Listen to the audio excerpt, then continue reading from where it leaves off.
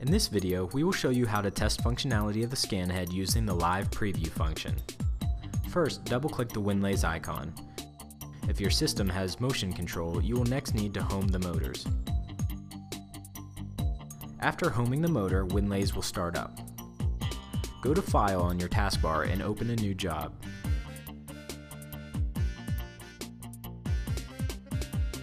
Go to the left taskbar and pick a square.